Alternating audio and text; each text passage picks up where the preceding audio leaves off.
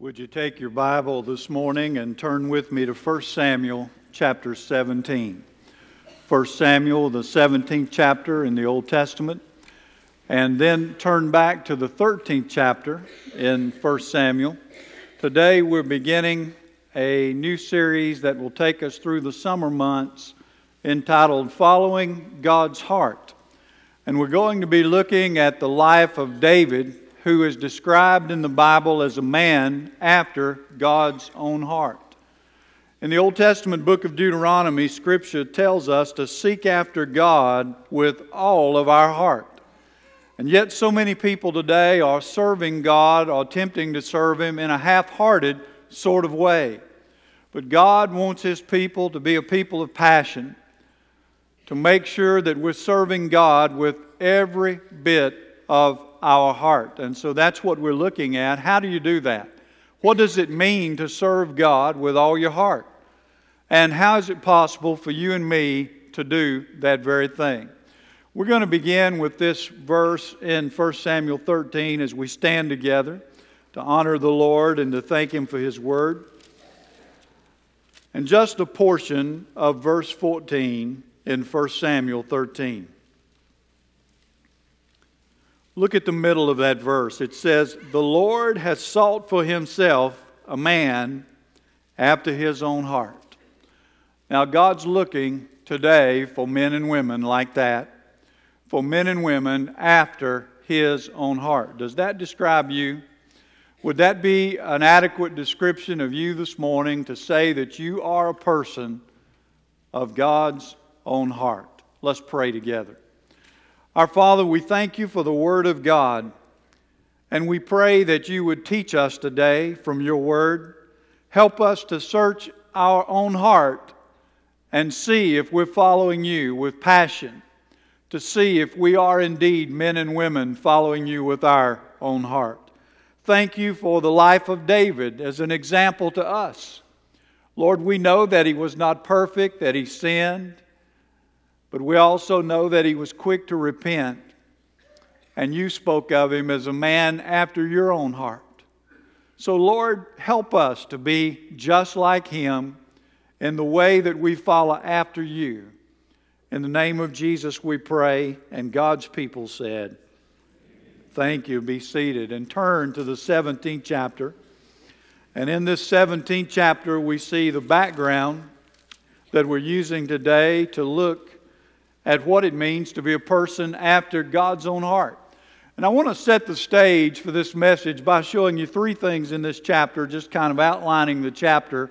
And then I'm going to share with you 5 characteristics that were evident in the life of David that really enabled him to be a man that followed God's own heart. And these principles are transferable principles. They come right out of the Word of God from His life, and they're principles that you and I can put in our heart and our life and begin living today. And if we do that, then we're going to be like he was and wind up as a person who truly follows God with our whole heart. But I want you to notice first the challenge that he faced in the first 11 verses of 1 Samuel 17. In this chapter, we find the story of David and Goliath. So he faced what could have seemed to many people like an insurmountable challenge. He was fighting this giant. But there's more to the story than that meets the eye, and we're going to see when we get to the end of it what it's really all about, or the underlying message in the story. But there is a real challenge going on here in David's life. And if you look at those first 3 verses, it describes for us what is taking place as this challenge begins. The Philistines are gathered over here on one cliff, a mountain, and the Israelites are over here on another cliff, a mountain, and there's a valley in between about the size of a football field. And every day, every morning, and again every evening, this giant named Goliath comes down into the middle of that valley, and he calls out a challenge to the Israelites, asking an Israeli soldier to come down and fight him. And he's been doing that for 6 weeks, and nobody's taken him up on his challenge. Now, why is that? Well, it's probably because of the size of the challenge. If you look at verse 4 and the verses that follow, we see some things about Goliath. We see how big he was. In verse 4, the Bible says his height was 6 cubits and a span.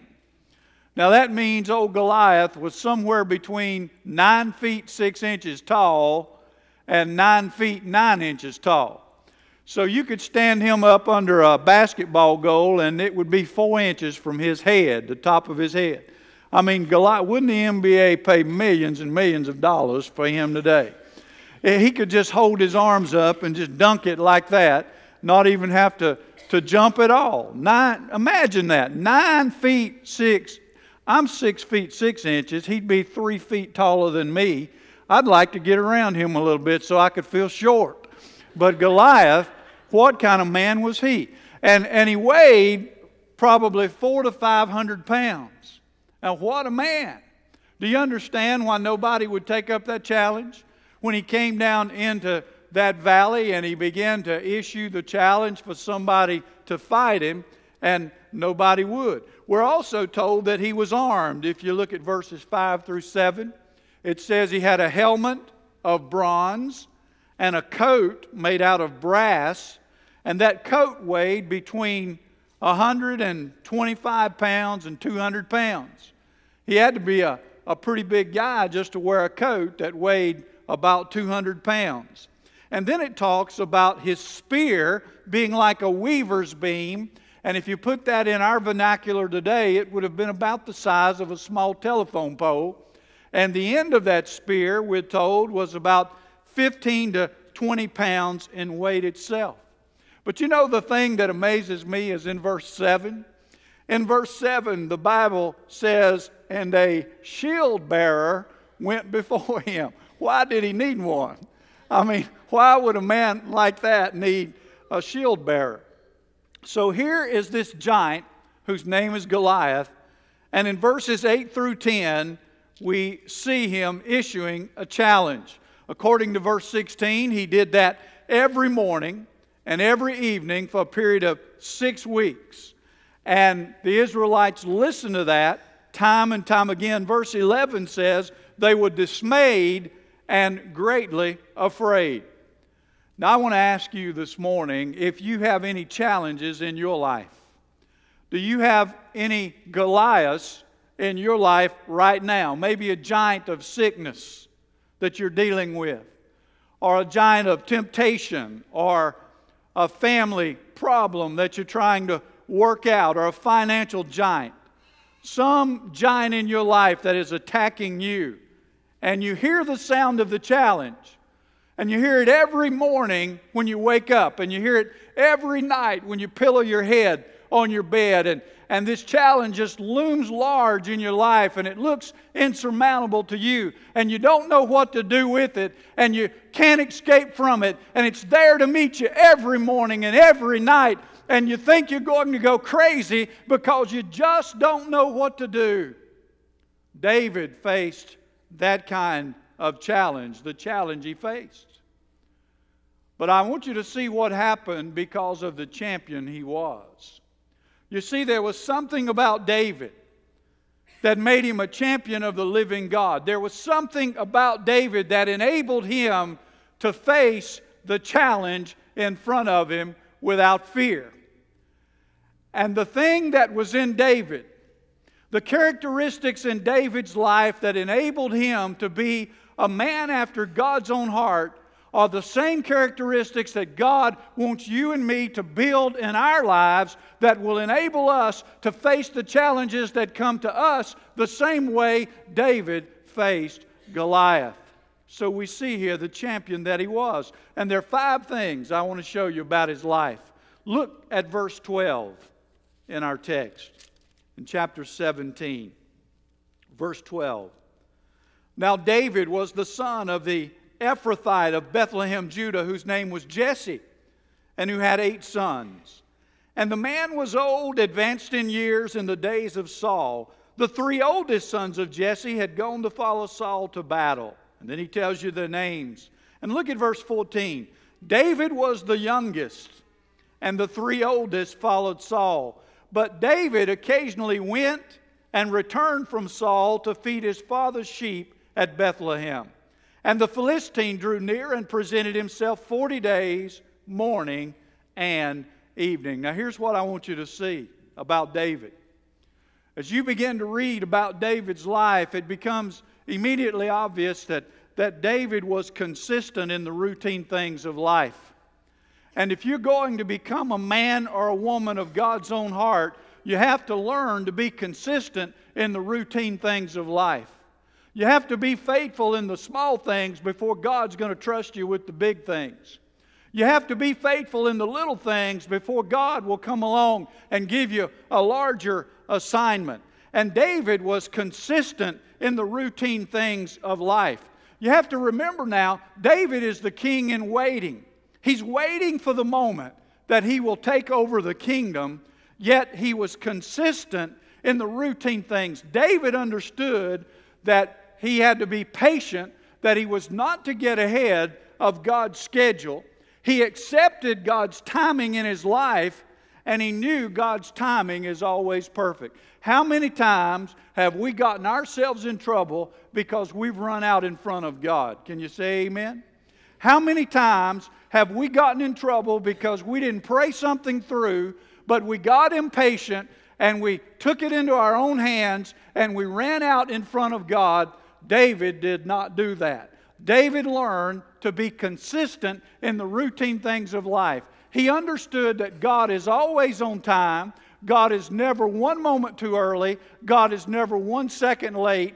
God has a plan and purpose for your life and for my life at this very moment. And we're just to go about being consistent in the routine things of life and let God unfold His plan and His purpose in our life. Now the problem is we want to take control. We want it to be the way we want it instead of the way that God wants it. And so we step in and we take control. And when we take control, we're headed for trouble every single time. So learn this lesson. If you want to be a man or a woman after God's own heart, it begins with being consistent in the routine things of life. You be consistent in your prayer life. You be consistent in your Bible study. You be consistent in your daily walk with Christ. You are consistent in the routine things of life. If you understand me, say amen. Then look down at verse 26 and the following verses, and you see something else in David's life. David went down to camp to take some food to his brothers. And in verse 26, it says, Then David spoke to the men who stood by him, saying, What shall be done for the man who kills this Philistine and takes away the reproach from Israel? Look at verse 27. And the people answered him in this manner, saying, So shall it be done for the man who kills him. And then they go on and tell him about Saul's incentive plan. Now here's what's happening. Because David is consistent in the routine things, his father sent him to take some food to his brothers on the battlefield. And in his consistency, he finds himself challenged by the impossible. And that's what's going to happen to you and to me.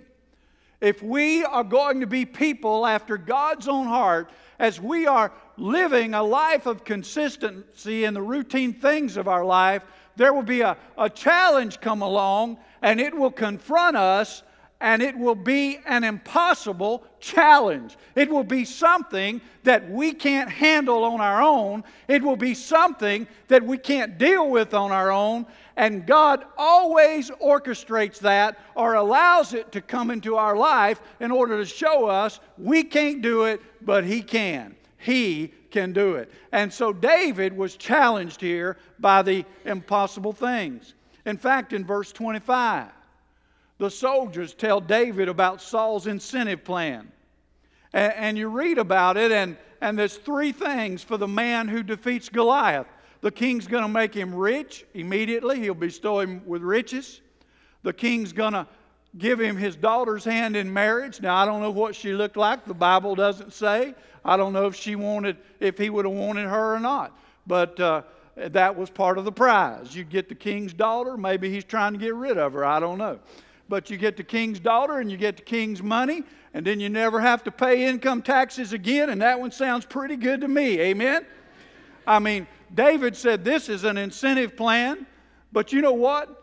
He didn't go and fight the giant because there was an incentive plan. He went to fight the giant because he knew that he was a man who lived by faith and not by fear. Even though the challenge seemed impossible, he knew there was a God in heaven who could get the job done. So he decides to volunteer. He was challenged by impossible things. And that's how people whose hearts are bent toward God, who follow God with their whole heart, will live. They don't see what everybody else sees. They see what God sees. They don't hear what everybody else hears. They hear what God hears. And when they look at a challenge, other people look at that challenge and they say, oh, we can't do that. Oh, that's impossible. But no, when a man or a woman is following God with their whole heart, they're looking through God's eyes. They're seeing with God's heart. And they say, here is a challenge that may be impossible to me, but nothing is impossible to God. Can you say amen? That's how God wants us to live. That's how David lived. That's how we will live when we follow God with our whole heart. But let me show you something else down in verse 28. Here's a third characteristic in his life. In verse 28, the Bible says, and Eliab, his eldest brother, heard when he spake unto the men, and Eliab's anger was kindled against David, and he said, why did you come down here? And with whom have you left those sheep in the wilderness? I know your pride and the naughtiness of your heart, for you have come down here to see the battle. Now here's what's happening. David is challenged by the impossible thing. And the minute he makes up his mind to do what God wants him to do, just as soon as he makes up his mind, ridicule sets in. He is committed, though, in spite of ridicule. He is committed in spite of ridicule. I mean, the minute he makes up his mind that he's going to go for God, that he's going to follow God with his whole heart, that very moment he begins to be persecuted. And who's persecuting him? His own brother, his own family. His own family is questioning his motives. He is being questioned by his own people. And the devil is trying to get him off track now, because there's a reason I'm going to show you in just a minute why the devil wants to get him off track. So he's committed in spite of ridicule. And if you look down at verse 29, David said, what have I done? Is there not a cause? And then go on down to verse 33, and you see the persecution and ridicule continues. It says, Saul said to David, you are not able to go against the Philistine to fight with him, for you are but a youth, and he a man of war from his youth. The king said, you can't fight him. He's a warrior. He's a giant. He'll kill you. You're just a little boy. Does not Timothy say, let no man despise what? Thy youth. I want to tell you young people something. Don't you let anybody talk you out of doing what God calls you to do. Don't you let anybody ridicule you out of being everything that God has called you to be. There are some negative people in this world, and there are people who will tell you every reason why you can't, but if God tells you you can, you can. And you make up your mind who you're going to listen to. Don't you listen to the people who say can't. You listen to the God who says can, because you and God can do anything. The Bible says, is anything too hard for the Lord? The Bible says, with all things, with God all things are possible. So you be committed in spite of ridicule. And then I see a fourth thing in his life that enabled him to be a man after God's own heart.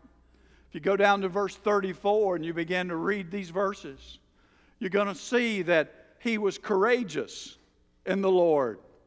He was courageous in the Lord, and he told the king a story.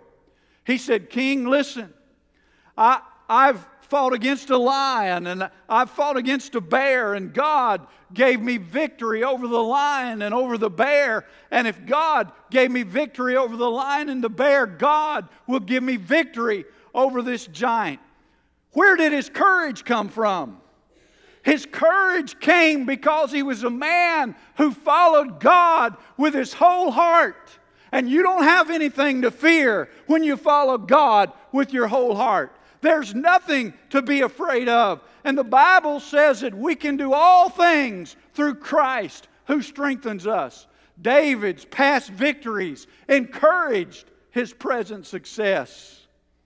And here's the fifth characteristic I see in his life. In verse 38 and verse 39, the old king said, well, son, he's going to kill you. But if you're bound and determined to go, at least put my armor on. And Saul was a tall man, and David was a boy. And so the armor wouldn't fit David. The king's armor wouldn't fit David. And so David just said, I can't do this. I can't wear your armor. And if you read this story, you see what happens. Down in verse 40, the Bible says he took his staff in his hand and he chose 5 smooth stones out of the brook. And he put them in a shepherd's bag, which he had, and his sling was in his hand. Why 5 stones? Was he afraid he was going to miss? No, Goliath had 4 brothers. Did you know that? Goliath had 4 brothers. And David said, if I have to, I'll take the giant out, and if his family comes after me, I'll take the whole family out. He took 5 stones, 1 for Goliath and 1 for his brothers. You see, that's faith. His courage was in the Lord. And when you're walking with God, when you're a man or a woman after God's own heart, your courage is going to be in the Lord. He said, I don't need your armor. Just give me these 5 stones, and I'll go before this giant in the courage of the Lord, in the power of God Almighty. And you get down to verses 45, and you see what's going on behind the scenes. You see, God had promised that Jesus Christ would one day come into the world through the lineage of David. Now, if David had lost that battle that day, if Goliath had killed David, you and I could not be redeemed by the blood of Jesus Christ, because Jesus would have never come into the world. God had already said he was coming through the lineage of David. And so David went into that battle in the courage of the Lord.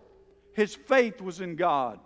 And I want to tell you something. When God makes you a promise in His Word, you need to believe it, and you need to bank on it, and you need to live as if it's already come to pass, because God's Word is God's Word. Amen?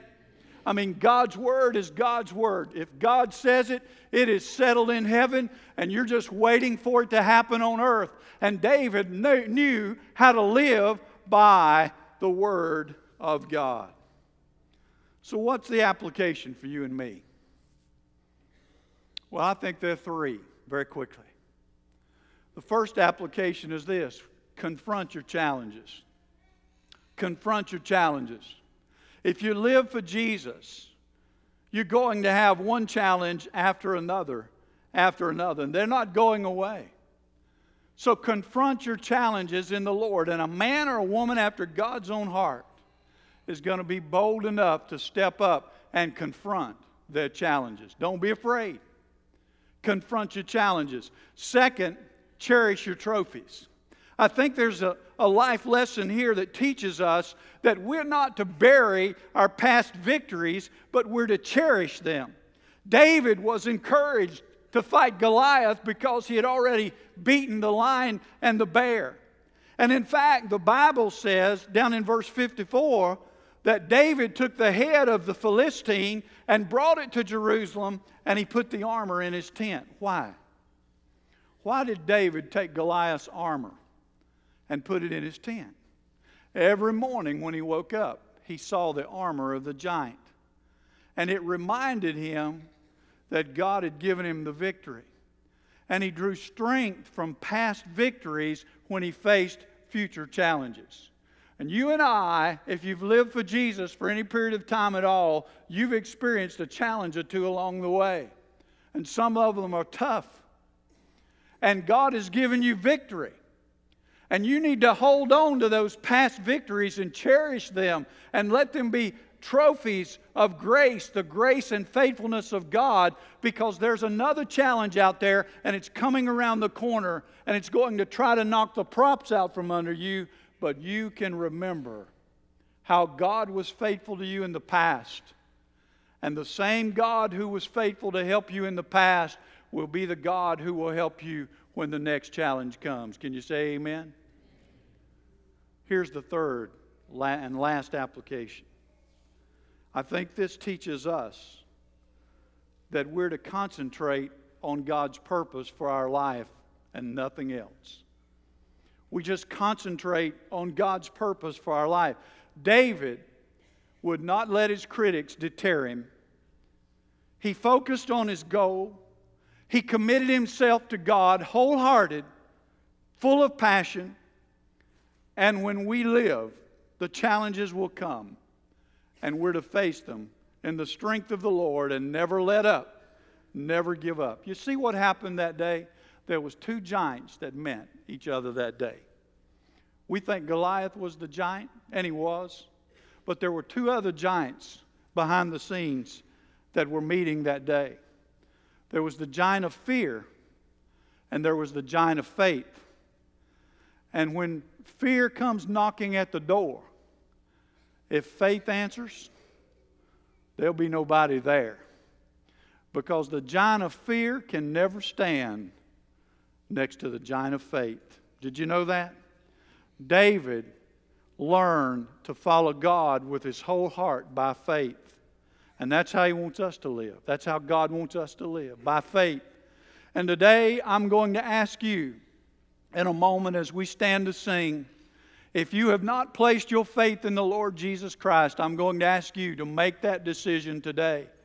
Here in the auditorium and over in the Christian Life Center, just now in a moment as we stand to sing this invitation, I'm going to ask you to step out and come forward by faith, placing your life in Jesus Christ to save you.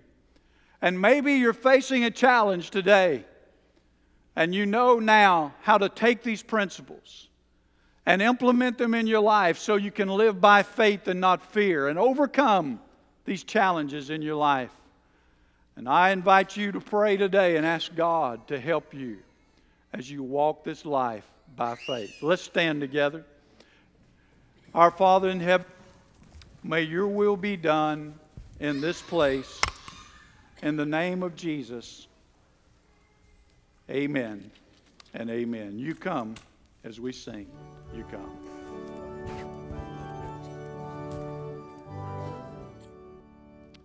Go ahead and have a seat. And we're going to finish our service today with a parent-child dedication service. And we have 4 to dedicate to the Lord this morning. And as I call their name, I'm going to ask the family to... The parents just come and stand here, and in just a moment I'll invite the rest of the family to come forward as well. But we begin today with Ty Allen Bumgarner. Parents are Michael and Kathy Bumgarner. Okay, that's okay. Hey, Erica, I forgot to ask you to bring them in, didn't I? I thought you had them, and it dawned on me that they were still in the back. Oh, we have them all now? Yeah, we have all the children. Okay, yeah, I'm going to in a minute. Then we have Holden Ford Dietz, Ben and Heather Dietz.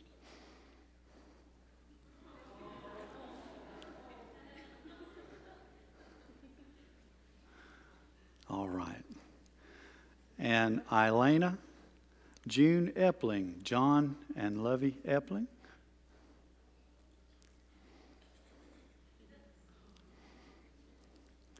And Liam Christopher Lotzie. And this is Chris and Dee Lotzie.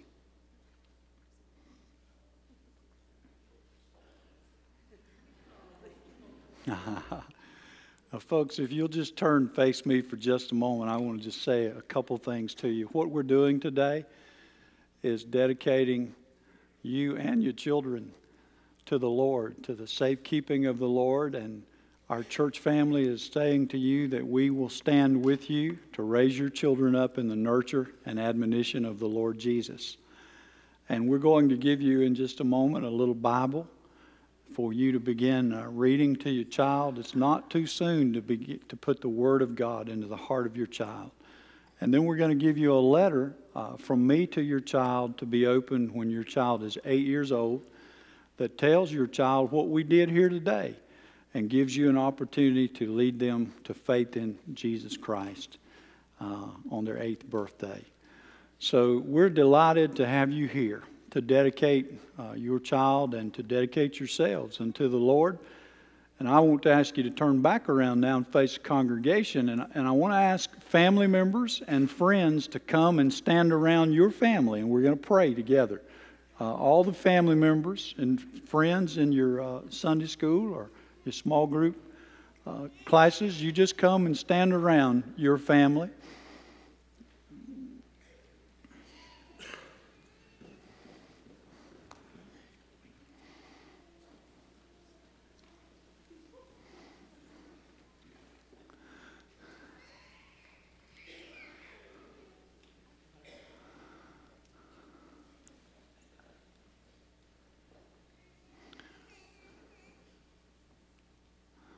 Okay, church family, if you will agree to stand with these, to support them and to pray for them as they nurture these children in the Lord, would you stand as we pray together? And let's pray now. Our Father, what a joy it is this morning to dedicate to you Ty Allen Bumgarner, Holden Ford Dietz, Elena June Epling, and Liam Christopher Lotzie. And Lord, their parents, Michael and Kathy and Ben and Heather, John and Lovey and Chris and Dee. We dedicate them to you, Lord, to your safekeeping. We ask you to bless them. We ask you, Lord, to help them as they raise these children up in the nurture and admonition of the Lord. And we pray for the children that the day will come when they will have the privilege to lead these boys and girls to faith in Jesus Christ. Thank you for their birth, for the joy they are, and thank you for the time when they will be born again. Lord, as a church, it is our privilege and joy to stand with them today. In the name of Jesus, and all of God's people said, Amen. How about a big hand to the Lord for these families?